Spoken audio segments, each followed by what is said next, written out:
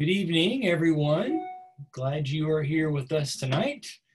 We are into part 13. Now, as we start off tonight, I wanted to give you an update.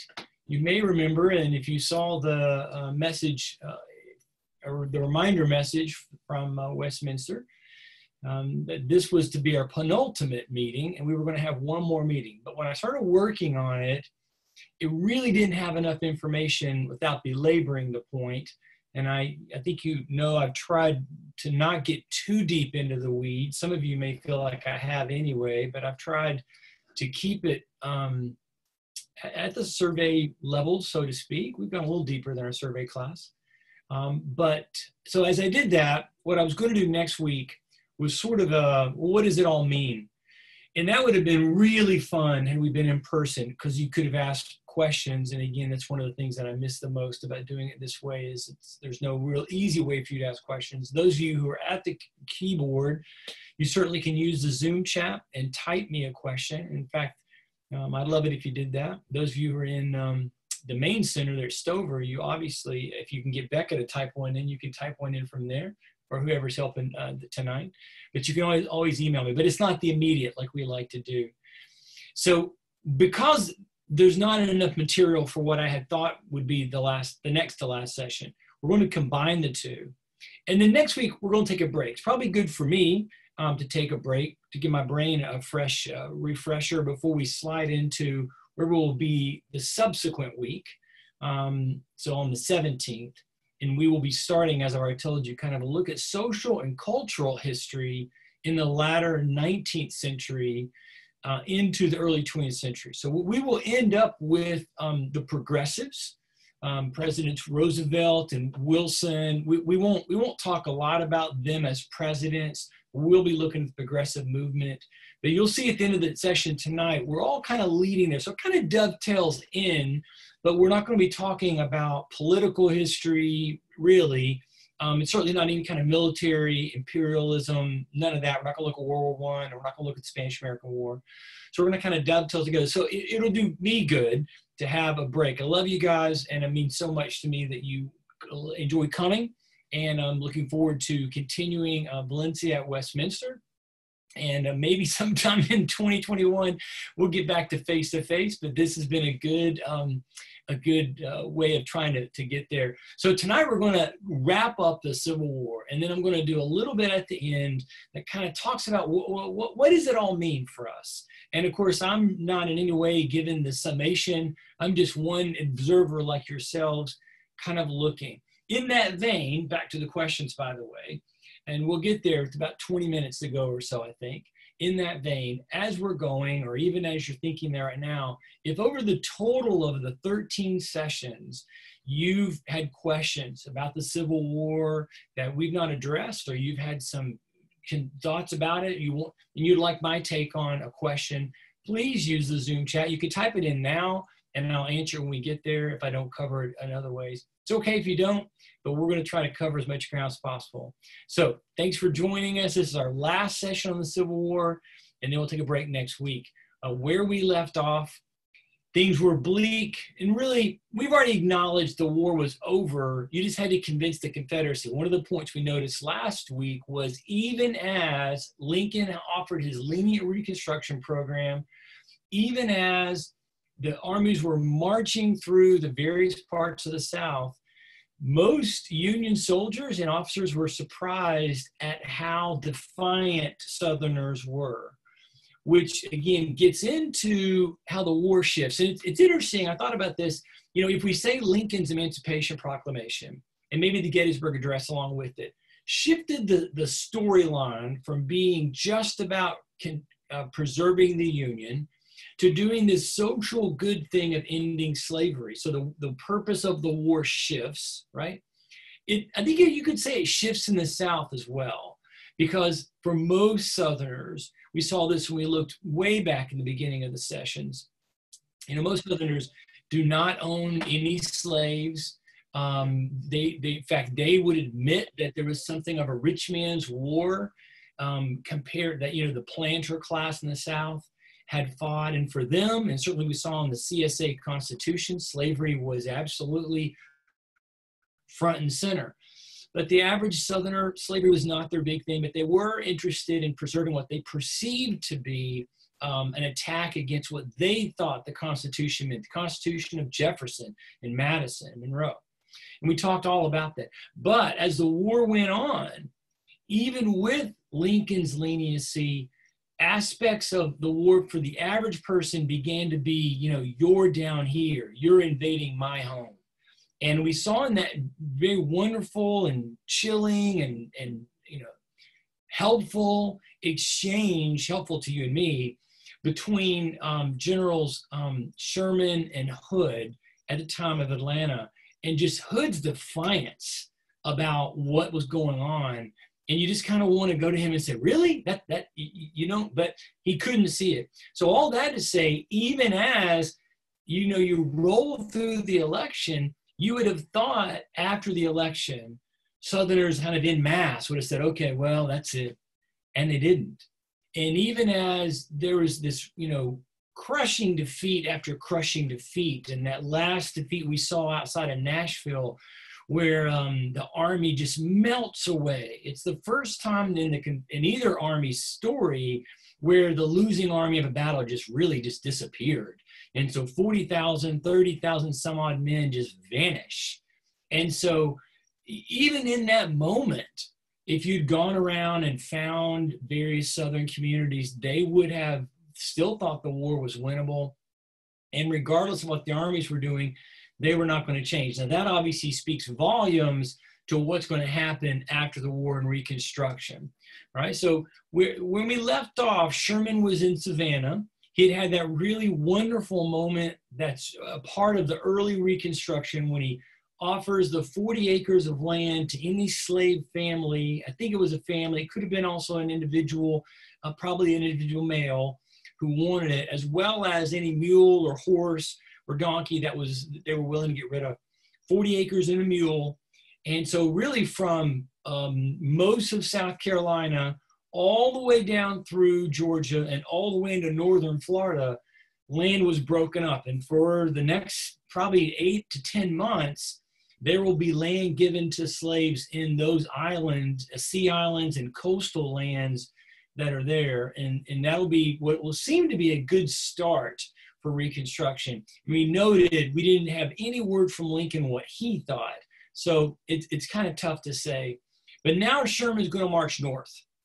And rolling into South Carolina, you know, it's interesting. Again, Gone with the Wind kind of puts the focus of Sherman's march through Georgia. And certainly it's a famous march to the sea. It is a very famous march to the sea. And so it deserves its place, right, in both military terms and in social history terms. But what Sherman and his troops did to Georgia pales in comparison to what they did to South Carolina. Just nobody ever talks about it. And one of the ways that I like to express it to students is, of course, usually we're teaching this Civil War at the end of our American History 1 class. So we've had 15 weeks together of, you know, early colonization, exploration, colonization, formation of the country, and then the, you know, the years from 1787 with the Constitution to now. And throughout that time, and you may have noticed it in our first 4 or 5 sessions, we did kind of the overview leading into the war. South Carolina is front and center. From the moment Sherman rolls into South Carolina, arguably to this day, no offense to anybody who lives in South Carolina, but South Carolina vanishes from importance. It was arguably one of the most important states. The Revolutionary War turns in South Carolina. They don't get their due. The men who fought Cornwallis there really were more important to winning the war than most of what Washington's army did. We talked about John C. Calhoun. There's just so many important leaders and so many important moments in the history story up to the Civil War that involved South Carolina. And then after Sherman, you don't hear about South Carolina. They're one of the states, early states, I guess, that maybe votes. You know, we talk about South Carolina as usually the first Southern state, and the president, they're not there. That's because of what Sherman does. The governor knew it. And so he begs Lee, hey, come help me. Of course, Lee's trapped in Richmond. And he, of course, says there's that sentence you can see for yourself. What do you want? Does the governor want both Sherman and Grant's armies in South Carolina? I can't come. And so there was no army there at all. in the story.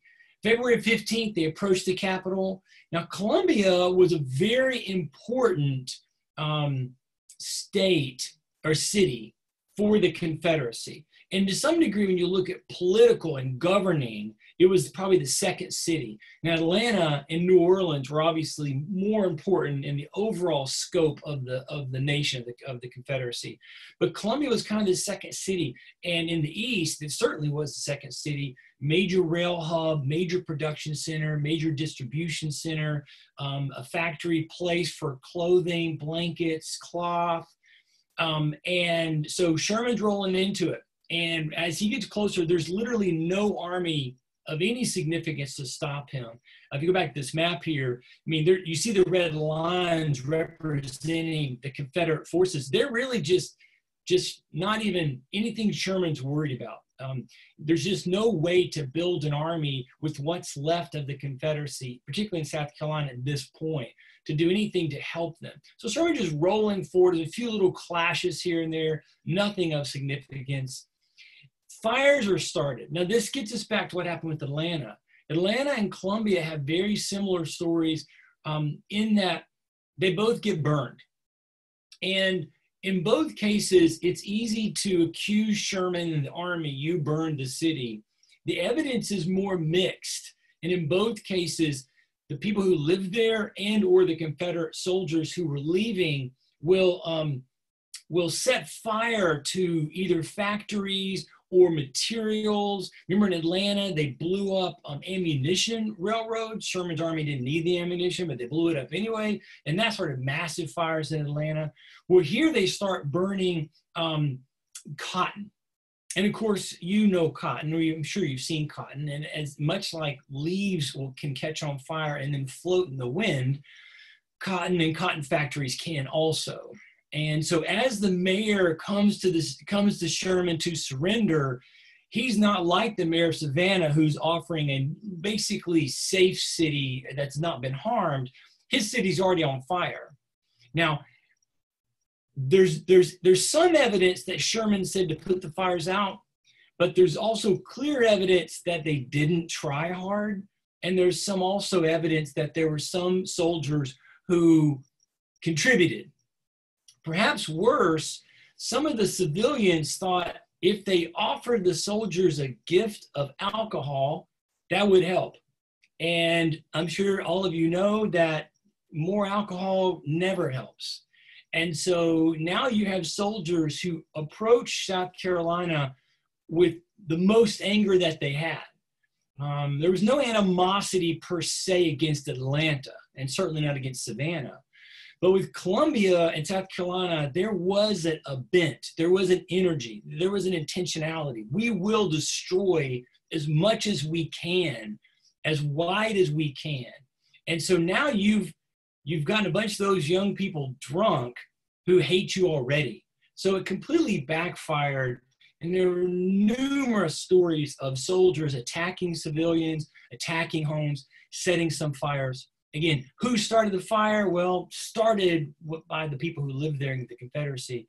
But if Atlanta's more of a mystery, Columbia is not. Sherman and the men wanted Columbia to suffer, and it did. So over 1/3 of the city is destroyed. And from there, they're just going to march on north into North Carolina. And you can see, of course, Sherman's response when the next couple of days, civilians were like, help us or do something. And Sherman's like, no, sorry, not doing it. And this is really critical because if you think in terms of, well, these were American citizens who had been betrayed or misled, then you're missing the energy that I've tried to show you of the Confederacy.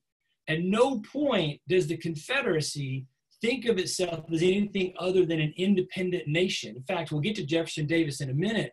And when he's under arrest after the war is over, he never goes on trial. But when he's under arrest, his whole argument was, you cannot put me on trial for treason because I was the leader of another country. Now, that would have been interesting to see how that worked out. So Sherman's like, I don't owe you anything. You guys brought this on yourselves. Remember what he told the folks at Atlanta? You stop the war, I'll defend you. You say you're wrong and you're sorry and you want to come back, I'll defend you. And this is where the real rub of Reconstruction, which again, we're not going to go deep in Reconstruction, becomes, where you have the real Republicans, the abolitionists, and men like Sherman, who wasn't really an abolitionist, but who had suffered through the war, who were tired of seeing his country attacked. And they're angry. They're angry and they want to punish these traitors. These people committed treason. And at the same time, you've got these Southerners who are not apologetic. They're not confessing their sins. They're not on their hands and knees begging. They are defiant. Well, I won't tell you this part when we get there, but when Lincoln's assassinated, all throughout the South, as word went through, there's diaries of just hundreds of people who are so happy. They're really happy. In fact, there's a few who think that might change the outcome. And so, there's not a sense of, oh, they're really sad and we should be nice to them. These are traitors and they've committed treason. So they march all the way through South Carolina into North Carolina. Now, North Carolina does not suffer the way South Carolina does, but the destruction there is pretty strong. Now, after he's rolling through Columbia is the inauguration. So now this is the first president to win a second election since Jackson. So over 30 years, it's pretty impressive. Grant will follow him and win 2 terms. And between Andrew Jackson and Woodrow Wilson, they're the only 2 men to win 2 terms. Well, McKinley does as well, and like Lincoln, he's also assassinated. So Grant's the only one to serve 2 terms. The day's made a holiday. It's really overcast. And many people noted that it remained overcast until Lincoln got up to speak. And his second inaugural is right up there with the Gettysburg Address as one of the best speeches by certainly an American politician. And it's, again, Lincoln trying to cast a frame or vision around the war. He's trying to set the tone of what he hopes will happen as we go forward. So he's thinking through his next 4 years. And right out of the gate, he starts talking about war was about slavery. So again, we come back to this issue of slavery and the confusion by many people when you try to figure out what's the Civil War about. And ultimately, slavery is at the centerpiece of it. Now, Lincoln is deflective and broad, like I would say also. So you can see, as he's kind of stating there, to strengthen and perpetuate and extend the interest of slavery was the object. And we all knew that this interest somehow was the cause of the war. When he starts speaking, the sun comes out. Everybody there noted. It was like, wow, it's really kind of cool. And then he shifts it and talks about God. And he talked about the fact that, and you can see the whole thing. I'm going to read this big section to you. He says, both sides read the same Bible and they pray to the same God. And each side invokes God's aid. But the prayers of both could not be answered. The Almighty has his own purposes. And then he gets into this issue of slavery, which one of the most important lines that I think is in here. If we shall suppose that American slavery is one of those offenses which, in the providence of God, must needs come, so it's an offense, but which, having continued through his appointed time, he now wills to remove slavery, and that he gives to both North and South this terrible war, as the woe due to those by whom the offense came. Shall we discern therein any departure from these divine attributes, which the believers in the living God always ascribe to him? In other words, if we're going to say God allowed slavery, okay, fine. Now God is saying slavery, it's going to be over. And the way I'm going to get it over and punish you for contributing for this slavery for these 250 years is through this war, right? Then you have to say it's God's will. And he goes on and says that. We could wish that God would take the scourge of war away. Yet, if God wills that it continue until all the wealth piled by the bondman's 250 years of unrequited toil shall be sunk, and until every drop of blood drawn with the lash shall be paid by another drawn with the sword. As it was said 3,000 years ago, so it still must be said, the judgments of the Lord are true and righteous altogether. It's a very powerful moment in which he is affirming what all the founders and all the political leaders, at least through the 19th century, would have believed. I think we've lost this maybe in the 20th century, and that is that God has his wills. We can say we are a Christian nation to some degree, or God's hand has been with the nation, but God's ways, we have to walk through those ways that he wills it, including punishment for slavery. And then he comes to the powerful end, which many people know of his second inaugural, and it kind of wraps up again his view of Reconstruction: with malice toward none, with charity for all, with firmness in the right, as God gives us to see the right, let us strive on to finish the work we're in. What is that work? To bind up the nation's wounds, to care for him who shall have borne the battle, and for his widow and his orphan, to do all which may achieve and cherish a just and a lasting peace among ourselves and with all nations. It is a very liberal approach, lenient and kind and giving to the nation. And again, as you may remember, he's even talking to Republicans who don't like him. So it's funny how we, in the moment when a person is the president, we draw certain conclusions. The light of history, not always, but sometimes presents a very different picture. Lincoln was not an extraordinarily popular president. Remember, he was elected with less than 40% of the vote. And he became more unpopular as he went along. And yet he held firm in his beliefs. And now here he's offering this vision of a warm and just future. So as he's doing this, he's saying all this knowing that the 13th Amendment had been finally passed by both houses of Congress. Now, it had actually been passed by the Senate in 64. So again, remember, one of the things we said about the Emancipation Proclamation is that it didn't free any slaves, but it did propel forward those proponents of abolition and would lead them into the fight in Congress. And they had successfully gotten the amendment passed through the Senate. Well, with the election of 64, when the new Congress would have taken office, and they don't usually would have, in that time, wouldn't even really come to the DC until at least the spring, if not the early summer of 65, the Republicans had a super majority, so to speak. So Lincoln wants to get this passed before then. So he pushes and prods, and if you saw the movie Lincoln, it does a very good job. It's based on Doris Goodwin's book, and she's a wonderful historian. It's very solidly researched. It's really one of the movies, historical Hollywood movies, that's actually very close to the historical story, and showing how he's prodding and pushing to get it passed with the old Congress, in which the Republicans have a majority, but not a supermajority. And it needed to be passed by 2/3. It is passed by 2/3. And from that point forward, it goes to be ratified. It will be ratified before the end of the year. Interestingly, they get the 3/4 with some northern states rejecting it. So New Jersey, Kentucky, Delaware, these are states in the Union who reject the amendment and will pass it later, some of them much later, even into the 20th century. Of course, once it's 3/4, you don't have to pass it, but some of them decided they did want to pass it in the process. So it is passed, and it's enough to be ratified as they go through the process. By the end of the year, they get it fully ratified. But this is obviously a major moment. When we talk about, like, well, what's the point of the Civil War? This is one of the points. This is one of the huge takeaways, that slavery is officially eliminated.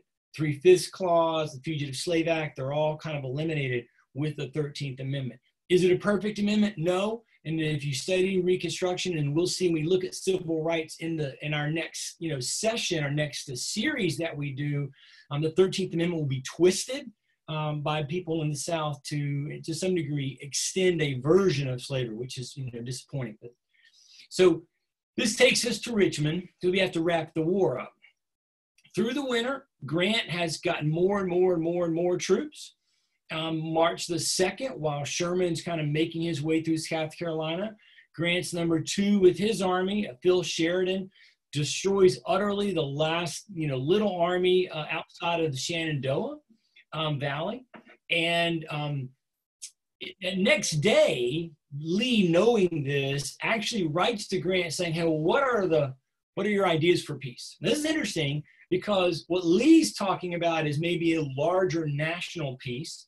Grant recognizes this may be out of my league. He sends it to Lincoln, and Lincoln writes back, as you can see there, very clear instructions that Grant could only talk about the surrender of Lee's army, and all political questions were to be left with Lincoln. And so Grant's like, okay, that's good for me.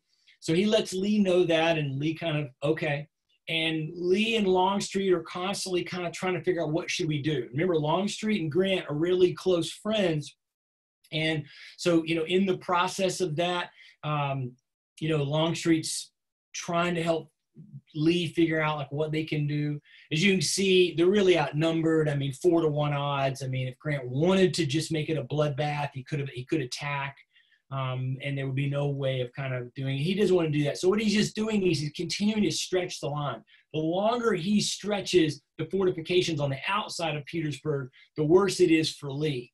And so eventually he gets him so stretched that he's able to send Sheridan, who's now with Grant out of the Shenandoah Valley, around the far right flank. So kind of on this map, kind of all the way around over here. Lee had tried to, kind of fake Grant out with an attack on the 25th. It really went nowhere. There's no possibility of the Confederacy defeating the Union. The army's really starved at this point. Sheridan sends Grant a message like, I can make it. I can do it. And Grant's like, do it. You get around him. I feel like ending this thing. Let's go. And so he sends him around the rear of Lee. And so this up here, so here on this map's different. Here's Petersburg up here, and this begins showing you the direction of where they're going to go. So there's the fortifications here on this line here. And so Sheridan's down here, and he's going to try to race over to this side to kind of beat them to this part called Five Forks. So what they're doing is they're trying to make sure that they don't give Lee a way to head south into the Carolinas to meet up with the other army that's there, not confronting, but that is between them and Sherman. So Sherman's marching north, although at this point he's kind of hanging out near Raleigh. He's not really sure, kind of just sort of waiting to see what happens. And Sheridan's got him trapped. You can see there's a battle where, we lose 600 casualties, the Confederacy over 5,000. He alerts Davis, we have to leave. We have to withdraw now, because if he doesn't withdraw, then Sheridan will be able to get all the way around. And once he's all the way around up here, now that's a complete, sack. They've trapped them. Davis is at church. This is a Sunday. And he gets this note, and people watching him said he turned ashen white. He gets up immediately and heads out. The service just ends. People start pouring out. And all of a sudden, rapidly through the town, people start telling each other, Davis is leaving, the army's leaving, Lee is leaving.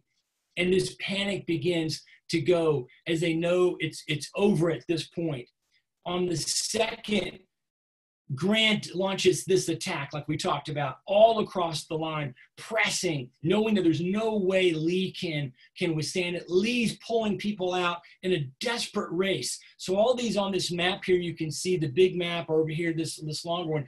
All of these spots along the Appomattox River are locations where Lee is trying to get to a railroad crossing or a series of roads that he could use to go south. And at every spot, the Union is in front of him.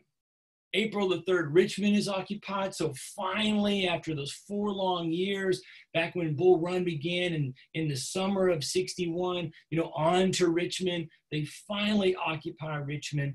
Lincoln comes the next day by boat and will be greeted by thousands of African Americans on the coast, not the shore, but where the port is that he goes off.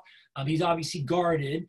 Most of the citizens of the city, white citizens, stayed indoors. He actually goes to Jefferson Davis's office, sits in his chair, has a very thoughtful moment, doesn't really say much, but is kind of contemplative, thinking of Jefferson Davis being in that chair, just the 48 hours before. On the 4th, they reach this spot here where they think they can get out Amelia Courthouse and they find that Sheridan is already ahead of them. And of course, then they keep moving. And as they get there to here, Sailor's Creek, there's another clash in which Sheridan is able to capture thousands of troops, capture some of their last supplies, and he wires Grant famously, I think if the thing is pressed, Lee will surrender.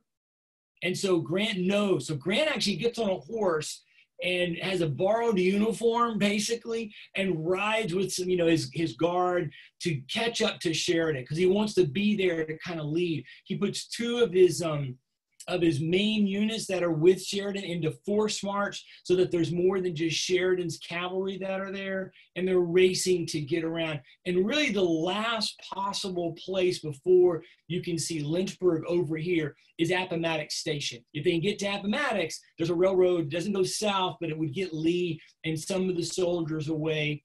And so they're racing to get there. They won't get there. By this point, Lee's army has dwindled to maybe 15,000 troops who are fit for duty. And so Grant writes to Lee, and he goes, look, the results of last week must convince you of the hopelessness of further resistance. He kind of goes on and throws Lee not under the bus. But he's like, hey, look, if there's further bloodshed, it's on you. It's not on me. I'm telling you, you've lost. You fought valiantly. Time to bring it in. He doesn't agree, and so he rejects the offer, but he does write back and say, again, what will your terms be? And Grant, Mr. Unconditional Surrender, is now a very different man from having hung out with Lincoln. And he just says, all I want is the men to lay down their arms, and they go home. That's a very different story than he gave back at the forts in Tennessee, remember? It was much more strict, and he's seen the devastation of the war, and he agrees with Lincoln. Lincoln very much believes, look, these guys just all want to go home. If we just let them go home, they'll go home. They'll never fight us ever again. So Palm Sunday, April 9th, Lee figures out Sheridan is there. So he writes, he says to an aide there, there's nothing left for me to do but go see General Grant. And they poignantly added, I would rather die 1,000 deaths. I just don't want to do it. But he knows he has to. So thus begins the exchange of notes for a ceasefire. They begin to locate a place, and they find the house of a man named Wilbur McLean. Now, the interesting thing is McLean was someone who had owned a farm near Manassas. And during the first battle, his house was damaged and was used also as a hospital. So you know how gruesome that would be. So after the battle, he and his wife were like, yeah, we're out of here. We don't want to be in the middle of this. So they sold their farm near Manassas, and they moved to what they perceived to be this remote part of Virginia where no war would come to them. And of course, now the conclusion of the war comes to them. If you put this in a movie, nobody believes it, right? The guy at the first day, in fact, when the battle was, the days before the battle was going to happen, McLean was one of several locals who gave some tours of the area to Confederate officers, try to help them understand the lay of the land. So here's McLean, day one or battle one, and now here is the very end. Lee arrived in his best uniform. What Lee assumed, and this is again one of the issues throughout the South that I think where Lincoln makes this mistake about his leniency, Lee assumes that there will be a punitive response. And he says, when he was asked by one of his guys, why are you dressing up? Well, I probably have to be General Grant's prisoner and thought it best to make my best appearance. Okay. Now, Grant has been riding for 3 days in the same uniform, and he doesn't even change. In fact, Grant wrote in his here's his memoirs. I highly recommend it to you. Grant writes, that he had a splitting migraine until he gets Lee's note saying, hey, come meet me here. So they get a place to meet. Now his migraine goes away. He rides up. And then you can see one of Grant's own officers said Grant, he was covered with mud in an old faded uniform. Wasn't even his uniform. Looked like a fly on a shoulder of beef. So, here's Lee in his finest outfit. Grant's muddy, kind of just got whatever. Kind of does reflect the two men. When they arrived, Grant was so consumed to some degree with protecting Lee's feelings. They kind of chat amicably. Lee's about, I think, 12 or 15 years Grant's senior. So Grant remembers Lee. Lee doesn't remember Grant, kind of talking. And finally, Lee's like, well, we need to get down to the reason we're here. And Grant's like, oh, right. And he's like, well, what are your terms? And Grant's like, same thing I told you before. I want everybody to lay down their arms and never, they'll all be paroled. They won't go to prison camp. And, until such time as the politicians finalize things, they can't take up arms against us again. And, if they've got officers have a horse, they can keep it. Lee's stunned that that's it. No mention of him being held captive. I mean, just so you understand, Lee knows he's committed treason. Lee knows that Grant could, if he wanted to, call for a tribunal right there and have him executed on the spot, or at least within a day. So Grant not doing that, particularly with his reputation, he's a butcher, he's a bloodbath, unconditional surrender, Grant, Lee is taken aback. And he says to Grant, I think, wow, this will have the most generous feeling to the men. It didn't, but that's what Lee thought. And in fact, Lee later, he says, Grant, write this stuff down. So Grant writes it all down, very specific. You can see things listed there. And then later, Lee says, well, what about, some of the men, and like particularly in the artillery, they actually have some of their own horses also. And that's not in the documents. And Grant's like, yeah, it's not in the documents. And he didn't change it, but he did instruct his own officers when they took the materials, all the goods and the firearms from the Confederates, when they did the official surrender in a few more days, that if someone claimed that was their horse, they could have their horse or their sidearm. And again, you're looking at this kind of difference. In one sense, I think most of us probably appreciate the magnanimous feelings and attitude that Grant is taking. Like, you want that, right? You want to be kind and generous. Unfortunately, it doesn't have the effect that everybody wished for when you look at Reconstruction. As they leave, Grant's like, do you need anything else? And Lee's like, we don't have any food. And Grant's like, okay, well, you can have 25,000 rations, which is more than they really needed for the soldiers that they had. And so it's an amazing, amazing moment. And of course, when you have these hopes for a reunion of the country, those are generous moments. And the moment when they turn in their weapons has an equally poignant, beautiful moment. Joshua Chamberlain, the hero of Little Round Top, was in charge of the Union side. John B. Gordon, who's one of Lee's last remaining kind of fighting. He's tough. He's not backing down. He was one of the last ones to fight in the war on the race to Appomattox, is in charge. When they come in, the men are stacking their arms. It's very poignant. Obviously, the Confederate troops are bedraggled and they're frustrated, but they're defiant. And as they march in, Chamberlain orders his troops to the order carry arms, which is a salute for, in marching. Gordon kind of hears them snapping to and looks around and then orders his troops to the same salute, same order, and the Confederates snap to attention and carry their arms like they're supposed to. And then Gordon wheeled around in his horse, does this very famous kind of elaborate cavalry bow with his sword and his hat on his horse. And many men writing in their journals later remembered this moment, thought it was an amazing moment. And so you have this kind of sweet kind of, And for many people, this is the end of the Civil War, but it is not. There were other armies still outstanding. Joe Johnson, who we've seen from day one, is actually on the same day meeting with Davis, who had escaped from the city and gotten down to North Carolina. And he's telling Davis, we're going to have to surrender. Lee's surrender is not the end of the war. Because it's so close to Lincoln's assassination, everybody thinks of it that way. But you can see Johnson's statement there that, our people are tired of war. The country's overrun. My army is melting away like snow before the sun. And Davis, of course, doesn't know what to do. He doesn't have a way to get the Congress together. He doesn't have a way to get his cabinet together. He's really on his own. There's a sense in which you should really feel for Davis because he has this weight of leadership.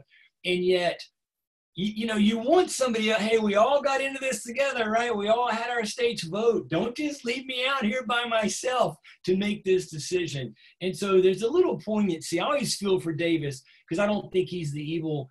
Some people like to blame him the most. Even in the South, he's one of the few people, you won't find too many statues of Jefferson Davis built in the past 150 years throughout the South. Then, of course, this leads us to the sad moment just 2 days later. Now, so this is Holy Week, right? So that was Palm Sunday when this is all going down. So on Monday, Thursday, Grant's in D.C., goes on a tour. Everybody's cheering. Everybody's so excited. Lincoln had tickets to see the play Our American Cousin, in which there was a famous actress that everybody wanted to see. And so he asked Grant to come, and Grant said, sure. But Grant's wife, Julia, and Lincoln's wife, Mary, they didn't always get along. And Julia's like, you know what? I just want to go see my kids. So she convinces Grant, we're going to get on the train and take off. And so they do. Now, then Lincoln struggles to find somebody, eventually finds the daughter of a senator and her fiance, who's a major, to come with them and sit in the presidential box.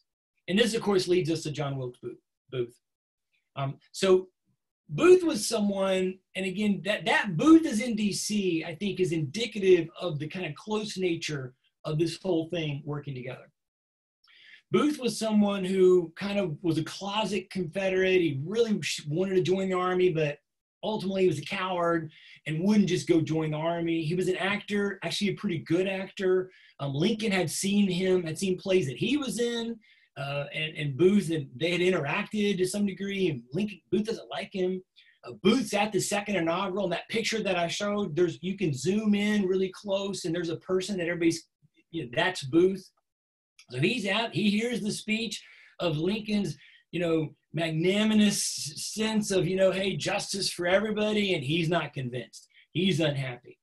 And he had been thinking and contriving with a group of ragtag people, and you see the list of conspirators there, of ways to get to Lincoln, really since late 64. In March of 65, he thought he had heard Lincoln was going to be basically by himself on the road, or maybe with his son. He could kidnap him. He kind of wanted to kidnap him and take him to Richmond and turn him over to Davis. And that had been interesting, just to see that whole thing unfold. I'm not sure what Davis would have done. When that goes south, the three that are there in yellow, Surratt, Arnold, and O'Laughlin, they leave. They're not, we're not going to participate in this thing. But Booth is still getting stoked up. And so then he knows, because of his friends in the theater, that Lincoln's going to this play. And so on the night of the play, he slips in and he unleashes basically his plan.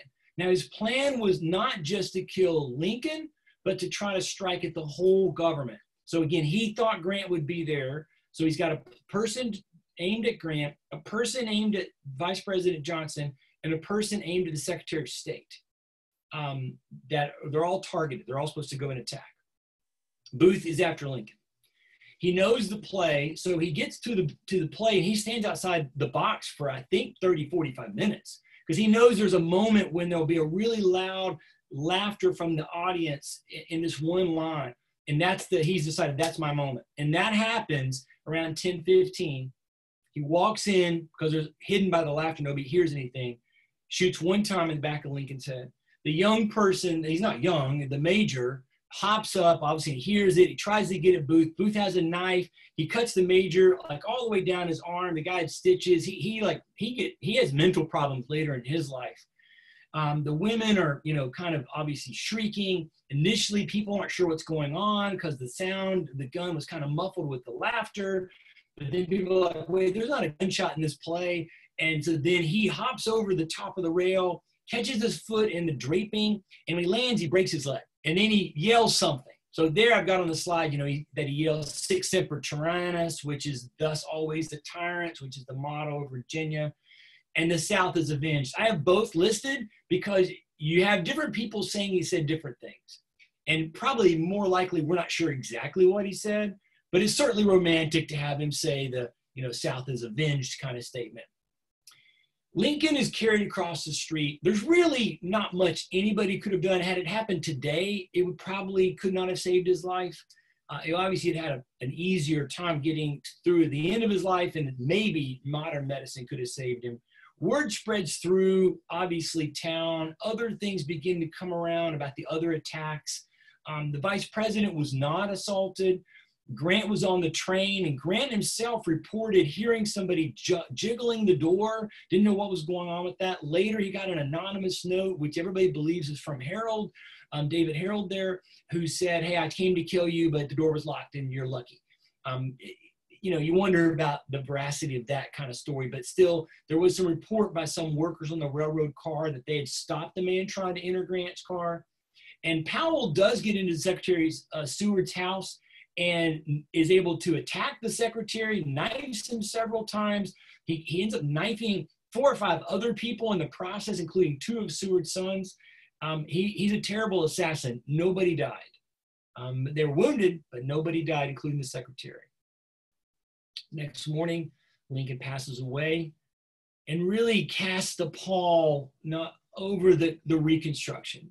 Lincoln's death is one of the most devastating parts of Reconstruction, which kind of falls apart as we've talked about a few times.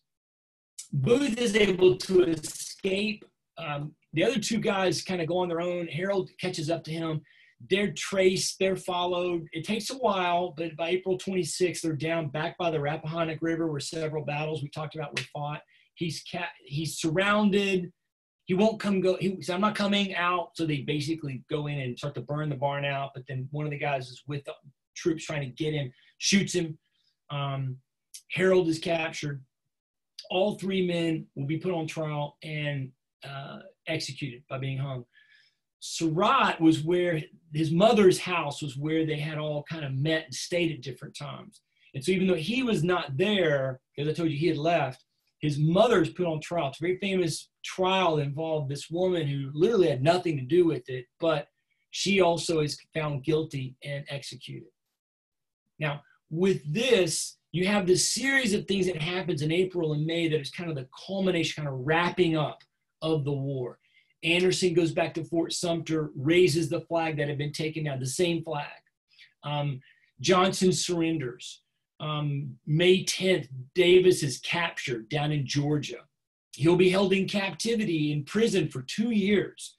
And then he's released on parole. Actually, the parole was paid for by even some abolitionists who, when they were asked, why did you do it? They were like, well, he had not been given the speedy trial he was promised. And then later, Johnson will pardon him. So he will not be tried and he'll be, released of any charges. And then the last major army out in Texas will surrender May 26th. And that's it, right? That's the end. And so you kind of come then to this moment where you say, well, what does it mean? And I don't know that we'll really all ever have a good grasp on what it means, because history is a living thing. It's always kind of moving, right? But I'm going to show you some things that I thought of. And there's one question I want to answer as we get to it. We'll get to a spot where it'll fit really well to answer. One, the Civil War for now continues to be this dividing point. If the country continues to exist and we get another 100 years, it won't be obviously the middle. I don't know what historians will do then. But for now, it is this kind of this icon. There's kind of a before and there's an after. For various reasons, there's a before and there's an after. One is the struggle between Locke and Hobbes, where we started, talking earlier in our journey 13 weeks ago. It kind of diminishes. It diminishes because people don't realize this. Hobbes wins. Lincoln and the Republicans are able to win the war by doing the very thing the Confederates or the Southern states had left mad about, an empowered federal government. Well, it wasn't really empowered in 1860. And had they stayed in, it would not probably have become empowered, because Lincoln had no plans to kind of do what they thought. But through the fighting of the war, we get a more empowered federal government. And it'll stay that way all the way till Reagan. Reagan becomes the first president to really even challenge that, in my opinion, the idea that the federal government should not be stronger but weaker. And all of you were alive like I was when he was elected, so you know that. And there's this reaction in the last 30 years we've had since Reagan has been all back into that Hobbes and Locke tension. The debate about power as far as secession, it was answered for at least the next 80 years, because the idea is you can secede, a state could leave, that's sort of settled until post-World War II, and you get a new civil rights fight, and you have a whole new Southern set of leaders rising up claiming states' rights.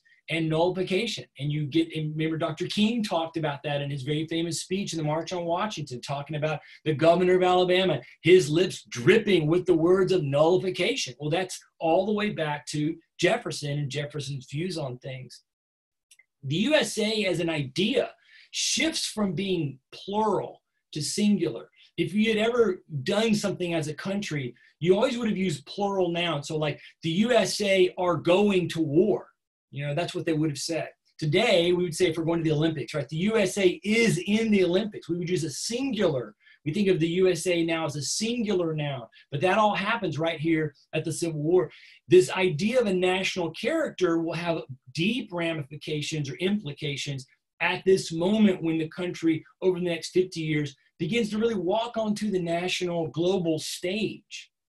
The idea of democracy will pick up more momentum. And as we will see in the coming weeks, the idea of aren't we a democracy becomes the default, to where you get to, after Woodrow Wilson, most Americans believe erroneously that we're a democracy.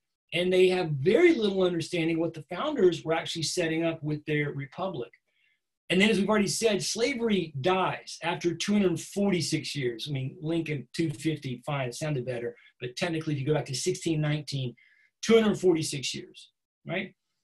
Maybe some of our tensions today is going to take us to the 2100s because it'll be 246 years after 1865. Maybe it takes that long to pay off the bondsman's blood debt that Lincoln talked about. Reconstruction will be a real choppy experience. There's a lot to go into. I already told you, we're not going to do Reconstruction in any real depth. We'll touch on it some in the coming weeks. The Republicans will fight with Johnson. Johnson will be extraordinarily stubborn and flexible, as other historians have said before me. He was probably one of the worst type of people to become president by accident. And if there was going to be any hope in the story, it would have needed to be Lincoln's flexibility. So a question came in on the chat about the 40 acres and a mule. Did it stay after the war, or was it taken back? Well, it was taken back under Johnson's leadership, primarily on something we can all understand, the idea of private property. So people would go to Johnson, it's like, hey, look, this is my property, and I want it back. And they all had to sign off like they pledged allegiance to the United States. And the moment they did that, made that oath of allegiance, Johnson's like, yep, sure, fine, all your property goes back to you. So then in 66 and 67, you know, these really tragic scenes of U.S. soldiers, many of which who were Black, having to go to these towns and these places where, in some cases, there were only African-American freedmen who had formed their own societies and cities and done everything that Reverend Fraser had talked about doing, and showed up and basically said, you don't get to have this land anymore. So it's really a tragedy in that process. And when Johnson was challenged with it, he was incapable of being flexible with the Republicans in the process. The Reconstruction Amendments, they all change the relationship. They all do really good things. But what they do is they empower. If you look at the Bill of Rights, the Bill of Rights talks all about binding and limiting the government. You know, the First Amendment, the Congress shall make no law, blah, blah, blah, blah, blah, right? At least for the first 6 or 7 of the Bill of Rights amendments, first 6 amendments. Now, 13, 14, 15 empowers the federal government to do things to protect for citizens against the states, in essence. So that's a huge change. The 14th Amendment introduces the whole idea of civil rights, which has been a crucial aspect of our journey, national journey, since then. Reconstruction never achieves its goals in the time of Reconstruction. Political reunion and renewed importance. Remember what I told you a moment ago about South Carolina? Well, Jimmy Carter gets elected in 76, as you know, and then Bill Clinton gets elected in 92, which you know. And so those are the first significant Southern political moments, and the South becomes like this really important time between, say, 1970 and 1990, still to this day to some degree, with the Sun Belt and people moving to the South. And that has a lot to do with the second goal of economic diversification. There's no diversification in the South. They stay locked in agriculture You may remember before the war, the South by itself would have been the third or fourth richest nation in the world. They will not return to a level of similar wealth for the states of the South well into the 20th century, probably not to the 1990s. And that all happens with the coming of the Sun Belt. And then, of course, civil rights. Well, you know, we're still having this long debate. We haven't hit 246 years, so maybe that's a clue for us, you know, in the process. In the South, because I blame Lincoln, his lenient plan connected with Johnson's stubborn and his overt racism.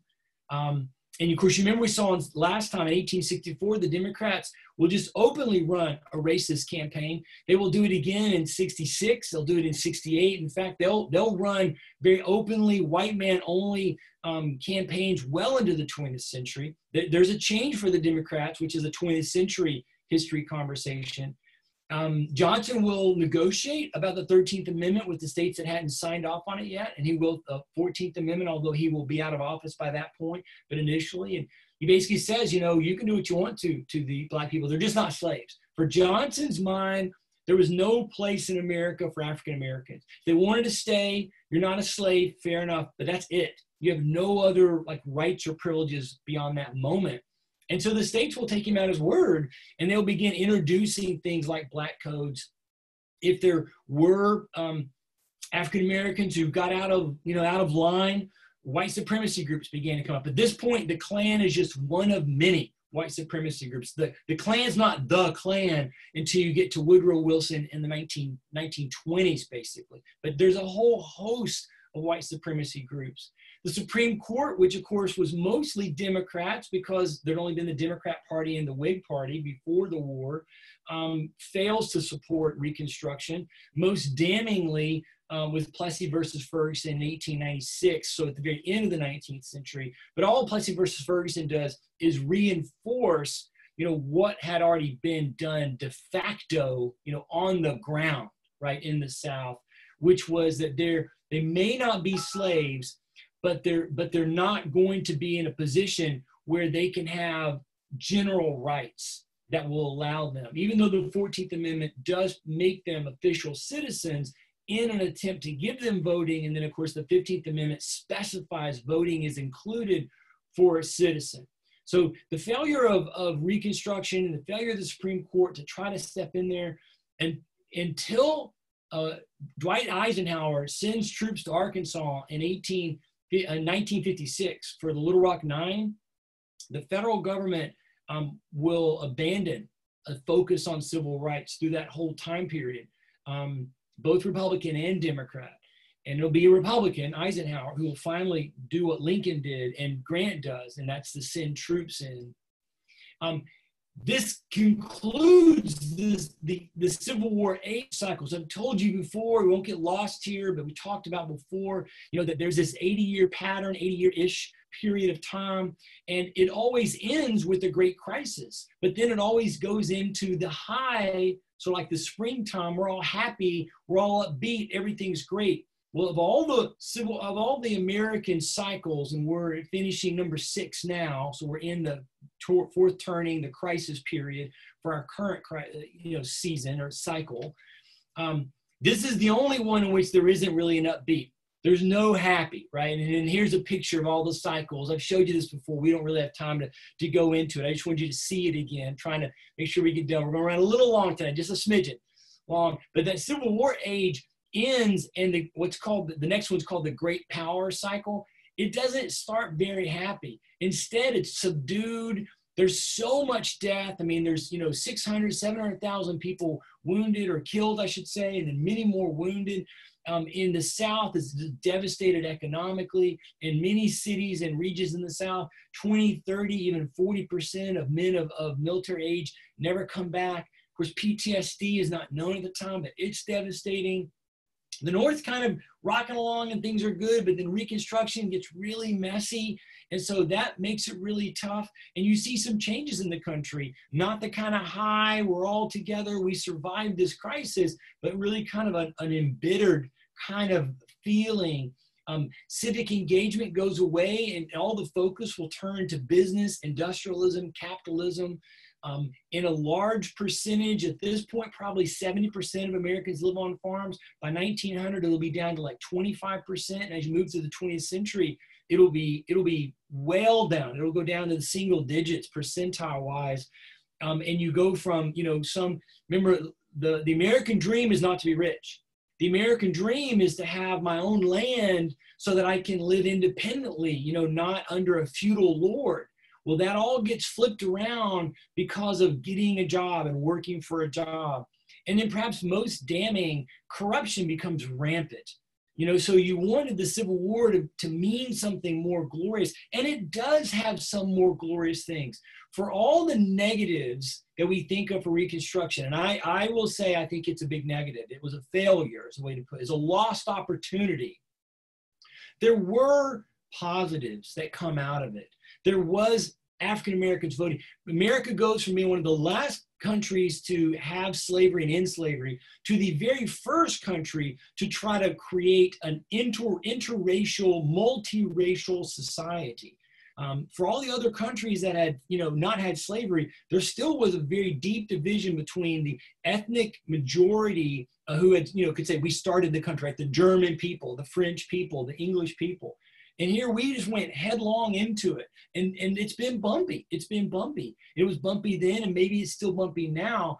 But at the same time, we started trying to do something then, and really had before been trying to do something that I think echoes Lincoln's ethos, which is that we were trying to create a society that was multicultural, that was equal rights, that was open to all. And we're really, I know this frustrates some people, we're the only country on the planet even still really trying to do that. If you look at modern UN records of race and ethnicity in countries, most countries are at 80, if not 90% of one certain ethnicity, and then there'll be one minority group. And we're like 68%. It's still a heavy percentage of Anglo-European, but there's still a multiplicity of people. And even in the midst of what 2020 has been chaotic, and you think of the last 4 or 8 years or 12 years, everybody still moves here. Everybody still wants to come here. And the freedmen saw positive. They got to vote. They elected officials from local all the way to senators of states. There were African Americans who were senators and representatives and lieutenant governors and sheriffs and mayors. They had economic opportunity. Sharecropping, which my grandparents did in the 1920s, sharecropping, which has a negative connotation, and it ends up being a really bad, and as some people have said, it's slavery without the chains. It still allowed for some freedoms. African Americans were no longer being told when they had to work, what they had to plant, how they had to plant it. That allowed them some independence. Again, it kind of, we'd say generally it goes sour as we go along through the 19th century. At least I would say that. But comparatively, it's a big positive.